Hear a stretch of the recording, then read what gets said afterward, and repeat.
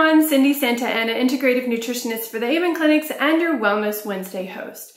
Today I'm talking about thyroid hormones. The thyroid is a butterfly-shaped gland located in the front of our neck. It helps regulate many body functions by constantly releasing a steady flow of hormones into the bloodstream. It has a major role in metabolism, and that's why we see folks with thyroid imbalances also have weight loss resistance. Our TSH, or thyroid stimulating hormone, tells your thyroid gland to make thyroid hormones.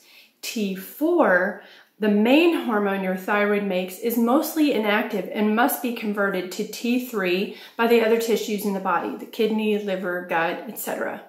T3 influences our mood, menstrual periods, skin, gut health, and a whole lot more.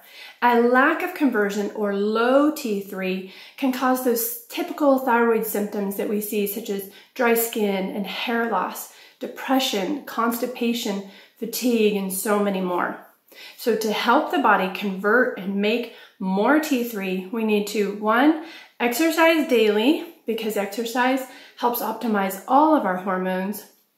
2, eat selenium-rich foods such as Brazil nuts and fish and spinach and sunflower seeds and pasture-raised eggs. And 3, eat zinc-rich foods such as oysters, grass-fed beef, raw pumpkin seeds, and dark chocolate. Iodine is also one of the building blocks of T3 and T4, and we need to get this from our diet as well. The thyroid gland gets support from the pituitary gland as well. It tells the thyroid gland whether to release more or less hormones into the bloodstream. So if I see someone who's under a lot of stress, the pituitary, we get what's called pituitary suppression, and we see some low thyroid hormones as well. An overactive thyroid or hyperthyroidism occurs if the thyroid gland makes too many hormones. And an underactive thyroid or hypothyroidism is where the thyroid gland doesn't make enough hormones. Both of these imbalances can lead to a great number of symptoms.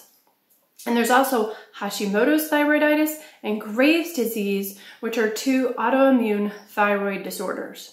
So if you're experiencing any of the above symptoms, it's really important that you get a full thyroid panel, which includes testing your TSH, your total and free T3, your total and free T4, your reverse T3, and antithyroid globulin and anti-TPO. The latter 2 are testing for antibodies to the thyroid, which indicates an autoimmune disorder.